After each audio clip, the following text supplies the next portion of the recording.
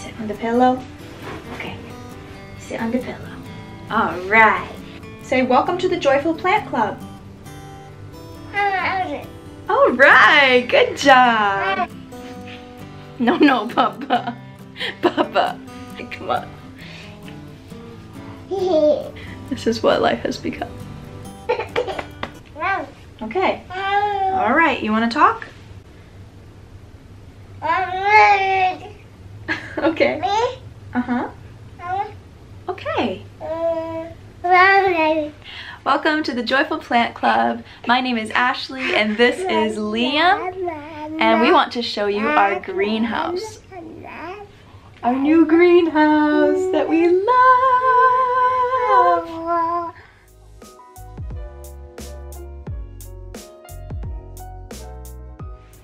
Alright, so I recorded the setup video a few days ago. I've had the greenhouse set up now for about 6-7 days, just to see how the plants would adjust and what I liked, what I didn't like, and I want to share that with all of you guys. But first, I'm going to show you the setup. It was really easy, and yeah, here we go.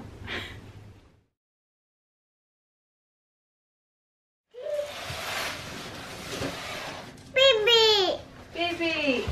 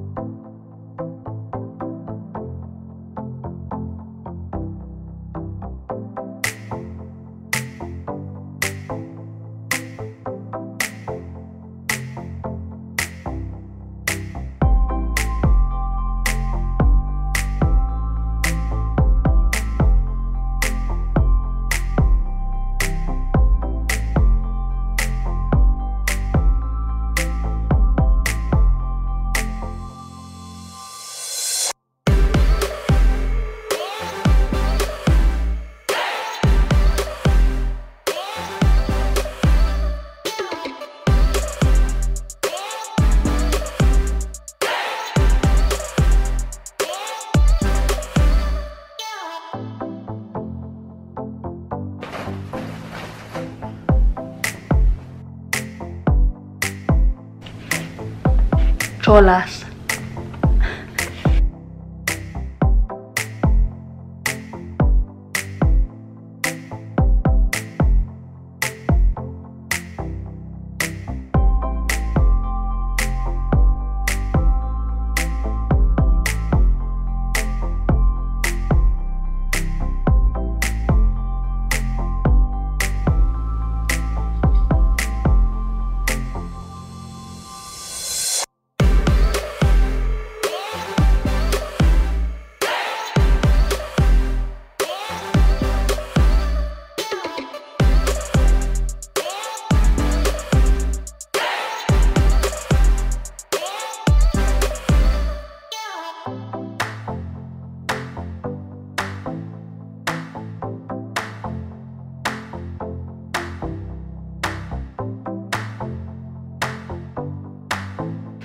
So it's all set up now. I have the lights installed.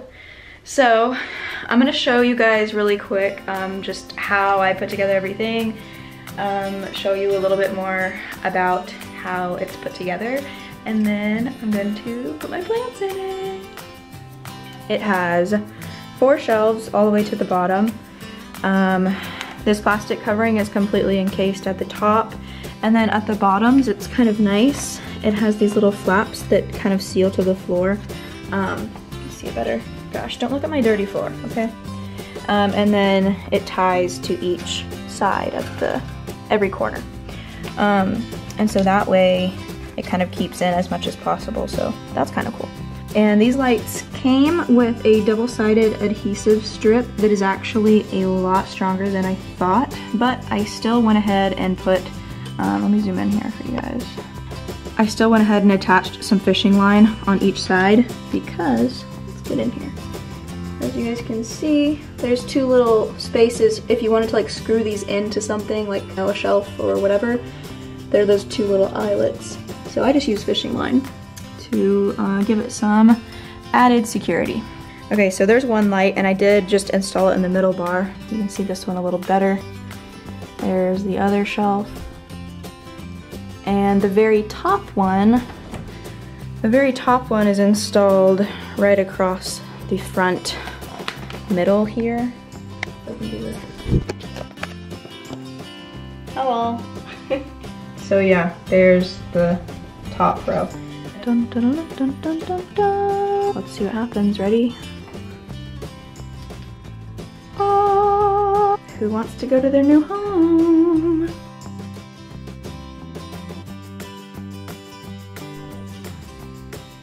do you think, Papa?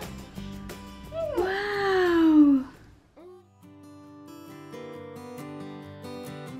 Alright, so that was our greenhouse setup. It was pretty quick, pretty easy.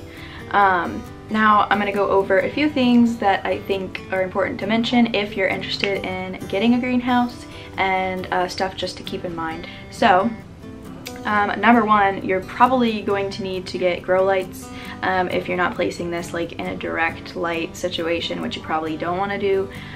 So grow lights are going to be beneficial. I ordered some off Amazon. They were 3 LED strips, 30 bucks, and they mounted pretty easily, as you guys saw. And they've done a good job. There is a timer that is built in that I have not set up yet, so I'm curious to see how that works. But I've heard a lot of good things from those specific grow lights, and they are full spectrum even though they're white. As long as they are full spectrum, then they give you everything that you need for your plants to be happy. Number two would be one of these handy dandy little temp gauges, and I actually bought this same exact temp gauge, and also tracks humidity there at the top, for our son when we had him as a newborn. We were in a really small apartment that was really kind of like musty, and I was so concerned about his temperature near his crib and everything like that. So that's what I originally bought this for. So the reason why you might want to have one of these temperature thingy-mabobbies for your plants is it is useful to know the humidity in your area, whether you're using a greenhouse or not. Wherever your plants are being kept, it's useful to know that information, so you know more about your environment. What makes your plants happy? Do you have a plant like a calathea that needs more humidity, or do you have something that really doesn't mind having low humidity? It is important to know those things about your plant's environment so you can give them the best place to grow. And so this also lets you see the temperature of where they are, and generally, we keep our houses a fairly cool, like nice temp, but some plants do like it to be warmer, some don't mind the cold. So again, it depends on where it is in your home. Near a window might be a little cooler, or maybe even more drafty than it would be, on a certain shelf, whatever. So that little guy will be linked. By the way, all products that I'm talking about are not sponsored. This is just me talking about stuff that I use and love, and yeah. So all links will be in the description box below for you guys. Anyway, so the greenhouse, I have noticed, stays around 95% humidity when it's completely closed up, and I have been opening it once a day at least for like 30 minutes to an hour, sometimes even more, and I don't really mean to leave it that long, but the reason I do that is to help with air circulation. Air circulation is good for plants, just to prevent mold, pests, like it's just good for them to breathe. It helps the soil dry out, not sit around and stay stagnant. And so air circulation is an important part of a plant's life, but you don't want too much because a drafty area could also dry them out too fast and make them unhappy. But air circulation would be great in a greenhouse, and it is needed. So this is the little fan. Again, we got it for my son for his car seat that he used to use all the time, and it is a USB in the back, and I have not found the cord to it. I lost it, don't know where it went, but I'm gonna find it so then I can plug it into the wall and turn this baby on for a little while throughout the day, and that will just help keep the airflow in there without losing that humidity. Because when I open that door during the daytime to kind of let some air in, it lets out all the humidity and it goes back down to like 50, 60, and then it'll build back up to 90 within a few hours. But air circulation is important. So all in all, so far, about a week into this greenhouse journey, I'm really happy with this specific greenhouse. It was really low cost. It didn't cost me a giant chunk of change. I mean, you can tell that it's, you know, not an expensive, like super fancy greenhouse or anything, but it gets the job done exactly what I needed it to do. And yeah, I love it so far. So I'll show you guys how I put my plants in. Okay, so here she is in the corner where I set her up. So she unzips here at the bottom on both sides.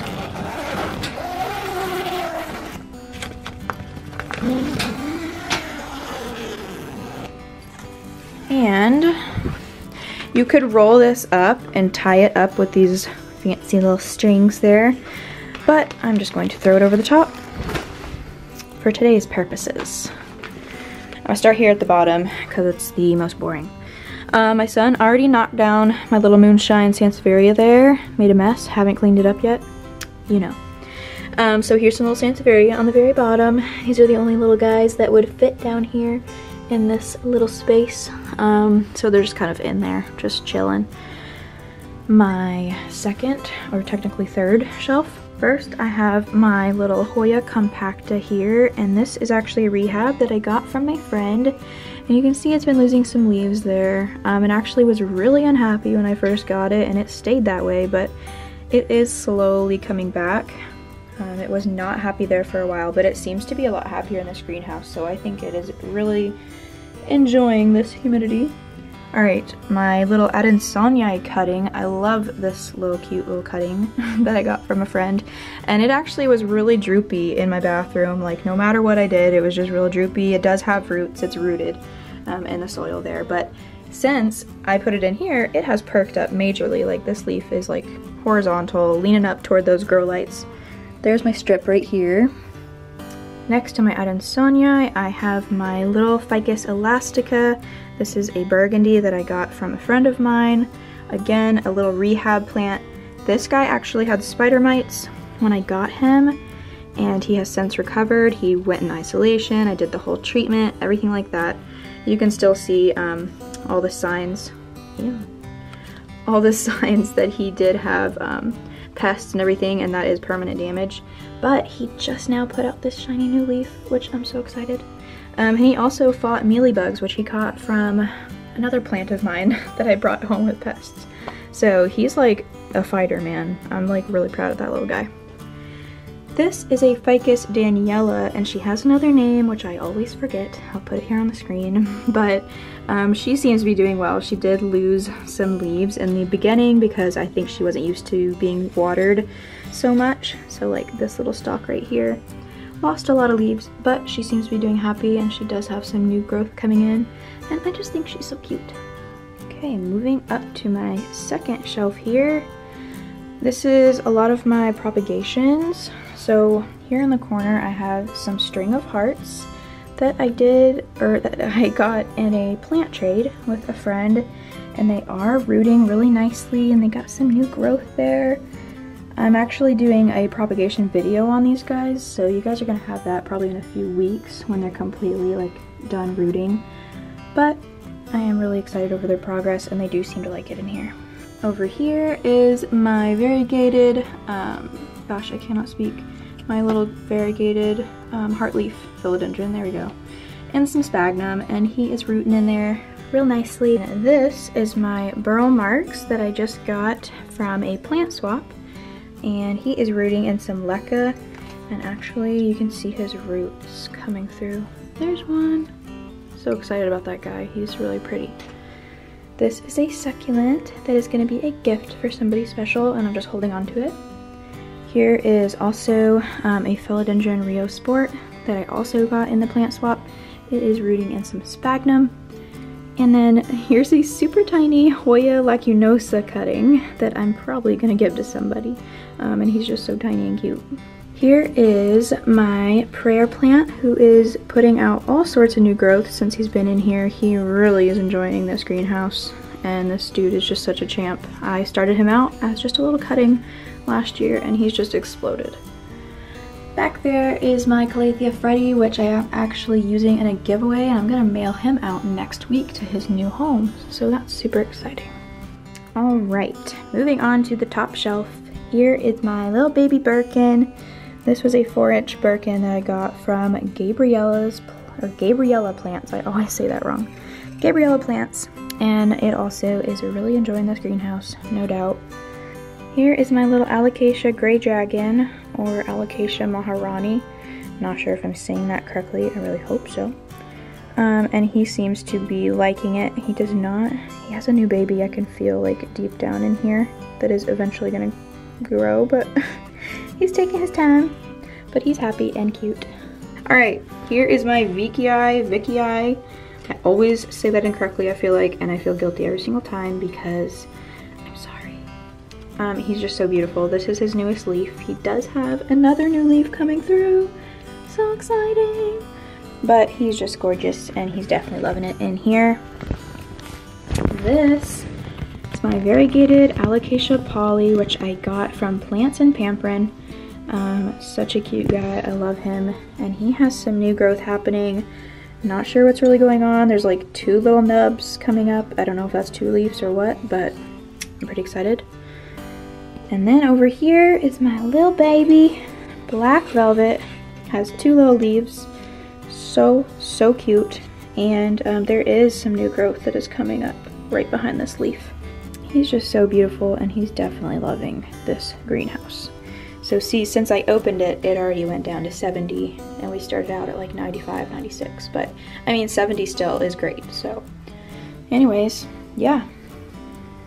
I did not put them like any rhyme or reason in here. I just kind of put them like, you know, my kind of more important ones up there.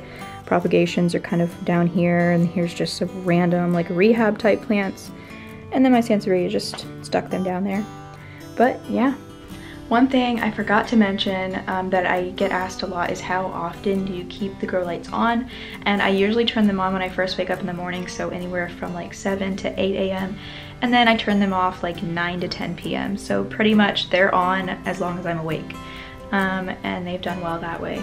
There is some sun stress that your plants can get from getting too much light, but I have not experienced that yet, so I'll keep you guys updated on how this journey goes. But I am loving this greenhouse so far, and yeah, thank you guys for tagging along. All right, you guys, that concludes my little greenhouse tour video. I hope you guys enjoyed this. If you have any questions or comments or concerns, or you just want to chat, just comment down below, or you can message me on Instagram as well. I would love to hear from you guys. Thank you again so much for watching. Please like and subscribe if you enjoyed this video, and I will see you in the next one. Bye, guys.